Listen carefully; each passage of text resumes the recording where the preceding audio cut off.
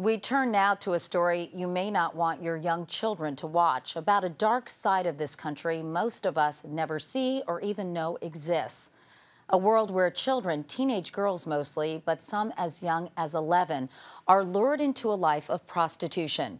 Every year, there are as many as 300,000 victims, and that's what they are, victims of a criminal enterprise that's growing larger by the day, because unfortunately, there's a huge market for these lost girls. This is something that I can't take back. This is something that I'm going to have to regret for the rest of my life. This straight-A student, who did not want to be identified, was afraid she couldn't afford college when her father lost his job in the auto industry. As she confided to a friend on this Michigan campus, someone was listening. A man approached me and offered me, pretty much a way to pay for school. Earning $400 a trick, she said yes. You come from a nice family with good values. Was there something about it that made you think, gosh, things aren't that bad that I have to prostitute myself? Like there was that voice in the back of my head saying, oh, things aren't this bad off, and then you'd get the school bill or you'd get, this bill or that bill, and you'd be like, well, I'm not going to be able to get $14,000 any other way. In 10 days, she earned $2,500. How did you feel afterwards? I always felt dirty. I would always go home and shower at least a couple of times, and you just feel scummy. For Rosita, it wasn't about the money. It was a way to cope with her father's death from cancer. He's in memory of that. When she was just 15 years old, a man walked up to her outside her middle school in Columbus, Ohio, told her she was pretty, and he wanted to be her boyfriend. He turned out to be a pimp. He would take me to this office space that somebody was leasing out to him, and he would set up the dates. She spent the next 3 years averaging 8 customers a day, $150 apiece. All of the money went to her pimp. I was just put out to die. This is not the kind of problem America thinks it is. Where did the lead come from?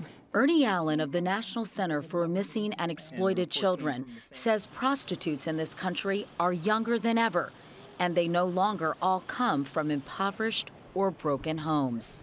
What we're seeing now is an increasing number of middle-class kids and up, many of whom do it originally on a dare or because they think it's interesting or different, and then find themselves trapped. In the last several years, a federal initiative to save girls from the street called Innocence Lost has conducted thousands of sting operations in over 30 cities, rescuing more than 700 victims and locking up 400 pimps. We're going to start off doing the hotel operation. We went inside a sting operation in Washington, D.C., where agents were searching for underage girls on these internet sites.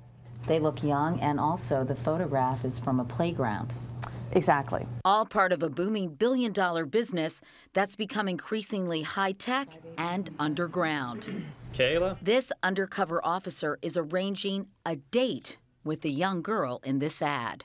Hey, how you doing? I was scanning the internet here and just like to meet up with you. A short while later, in room 1141, they agreed to a price. How much 2 hours? He wants to know how much it's going to be for 2 hours. Yeah, $480. 40? Okay. Yeah, I got A 17-year-old in the business since she was 15 was arrested. What happens to her now that she's been arrested? She's going to be interviewed, see if she wants to get out of the lifestyle of prostitution. Clint Lacey's daughter was 16 when she became a prostitute. It never entered my mind that the opportunity for her to go down this road would be there. Living with her mother in Atlanta after her parents divorced, she ran away and was lured by a pimp who showered her with gifts and attention. I went to great lengths to stay in contact with her, and finding websites and doing whatever I had to do to get a phone number for her. His efforts to get her off the streets have cost him $30,000, but nothing has worked, and he's desperate to have her home. I'd love to have her. Love to have her walking through the door. Rosita was rescued from the streets just in time. She's earned her GED and is now living in a group home. I feel loved and they do care, and it's about helping me see who I am and helping me get to know myself and showing me that I am worth it. Jessica says the best thing that ever happened to her was getting caught in this FBI sting, along with this man, her pimp. You must have been pretty scared. I was shocked. You know, you kind of reflect and go, how did I end up here? A first offender, she was released.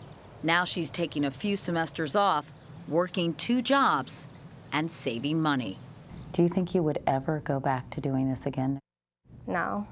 I think now that I've really thought about it, you know, I'm just mortified that I did it in the first place.